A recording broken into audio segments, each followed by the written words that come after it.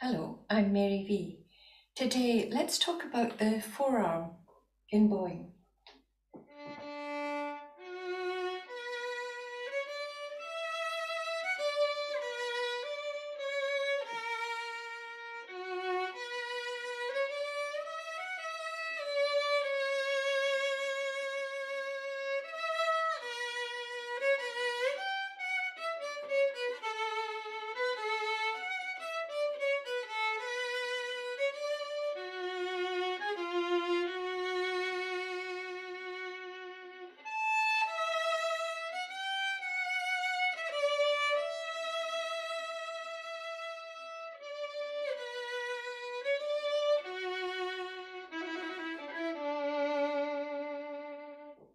So the forearm does a number of things for us, especially when we come up to the heel.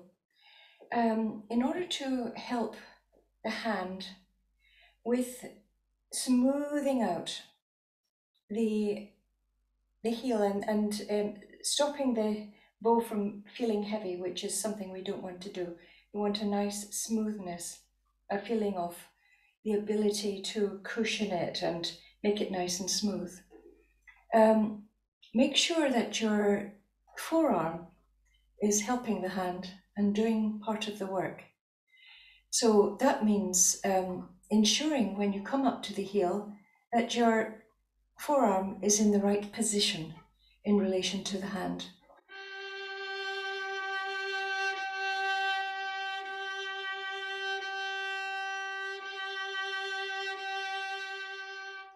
So it's got to be high enough so that the wrist and the hand can do plenty of cushioning and flexibility.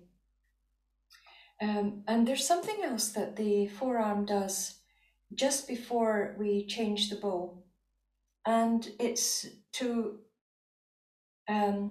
start changing just before. It's almost as if the forearm is leading the change.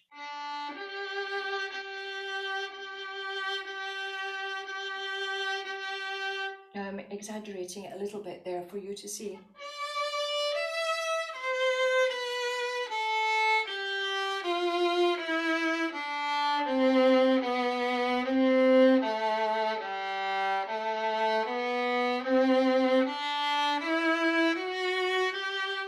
In fact, there's nothing wrong with exaggerating it in order to establish the movement.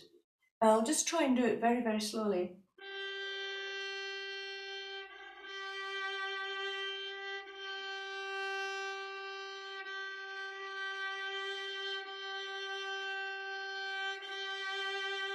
So what I'm doing is I'm sort of rolling the forearm just before I make the change, so that the fingers are almost the last thing to do anything like that.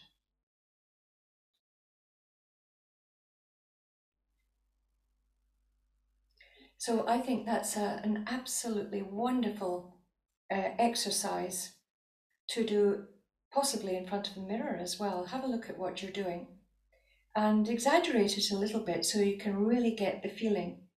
And you can just do scales.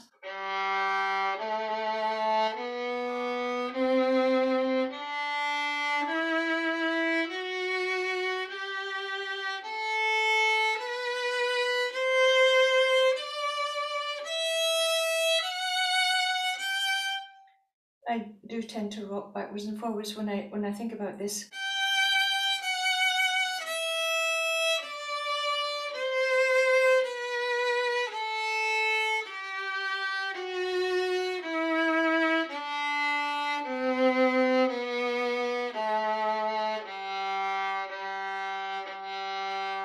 So that's a really, really great thing to be able to do, to get the feeling of that.